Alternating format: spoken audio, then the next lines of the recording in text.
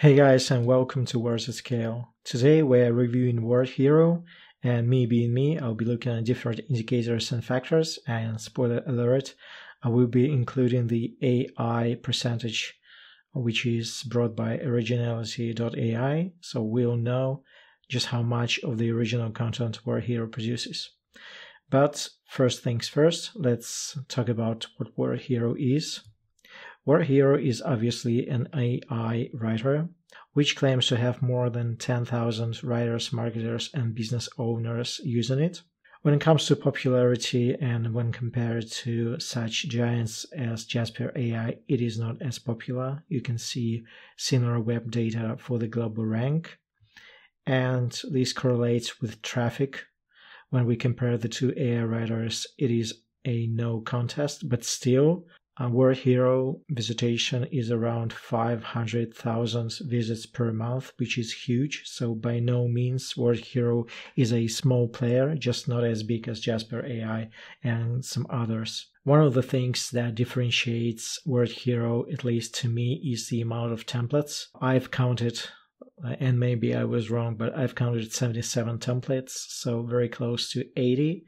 And there are some very unique ones like hook story offer template, which I haven't seen in Jasper, for example, or in other copywriters. And one of the things that I like about WordHero, and this is not a pitch since I don't have an affiliate link for WordHero, but it is still available on AppSumo. And if you stack 3 codes, you get an unlimited version along with the long form writer.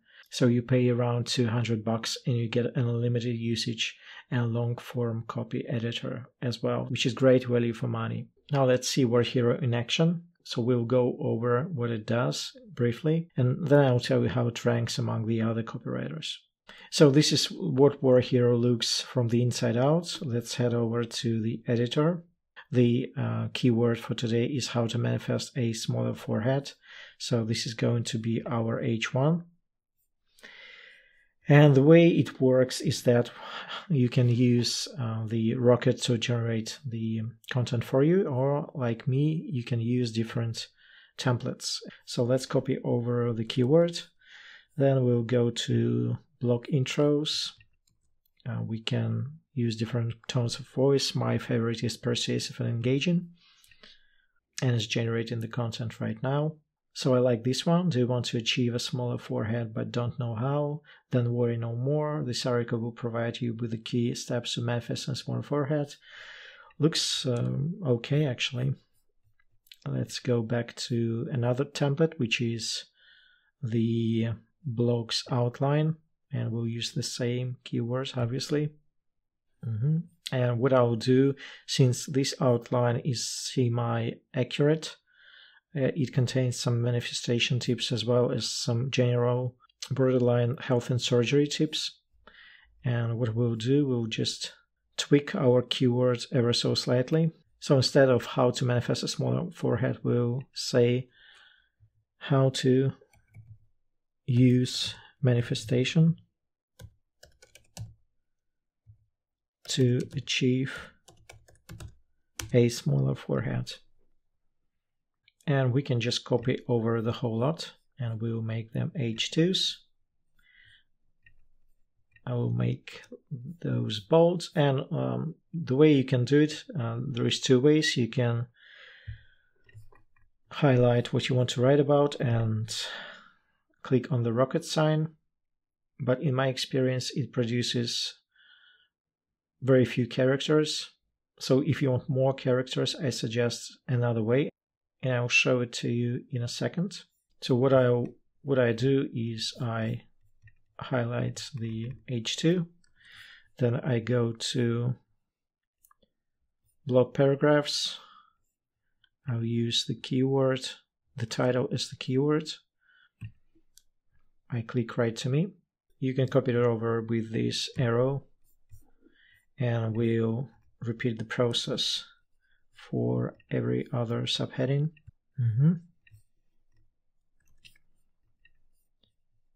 Same here. And when you're doing it at home, you want to read through what is being generated and you want to edit the outputs. But for the sake of the experiments, I'm not going to. I'm using raw outputs only. It's actually quite faster usually than it is right now. Maybe it is because I have a VPN on. I'm not sure.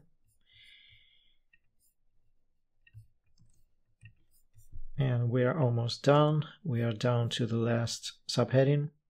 And for the conclusion, we can use a template, or we can allow WordHero to generate the conclusion from the editor.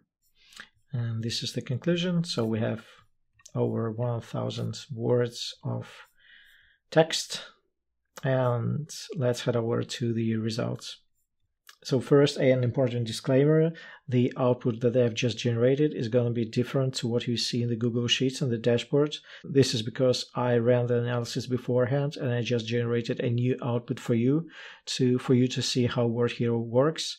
But again, the output that you are going to see in the Google Sheets, in the Google Docs, is going to be different, but that's okay. And the results are as follows. For the word count, it's just below 1,000 words. SEO score 1, which is Surfer SEO, is 46. SEO score 2, which is NeuroWriter, 38. Readability is very high, among the highest. Plagiarism score is around 10%, which is not too bad.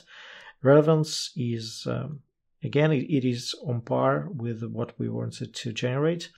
Originality score is quite high, and I say quite high because I ran AI score or originality score across or against every output that I generated, and 50 is very high, so this is considered good.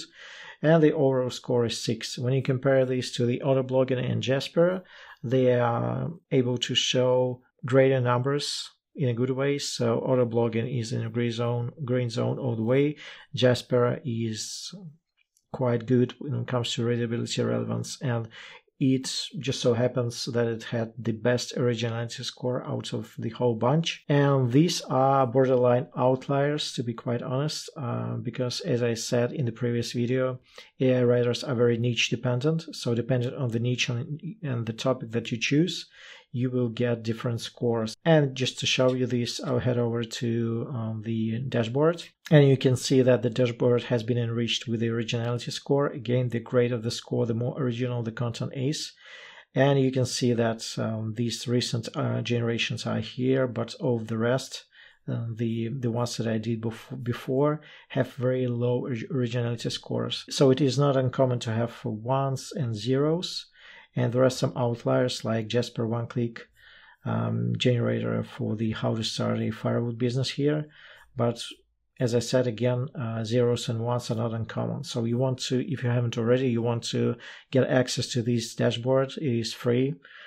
And you can look for yourself what different AI writers get for their originality score depending on the niche and the topic. And this is it. WordHero is not my favorite AI copywriter, but it is great value for money, and it really surprised me with its high originality score. And of course, to be 100% objective, I need to use WordHero for various different niches and keywords. So it's not just one keyword that I base my recommendations on, but several. But all in all, I quite liked what WordHero generated, just not as much as Jasper's and Autoblogging AI's outputs. If you have any questions, leave the comments down below, or you can contact me from the contact details. So if you have any questions, you can drop me a comment down below, which AI writers you want me to test next. And hope you like the video. Subscribe, like, share if you think that what I'm doing is of some value to you. Until next time, bye.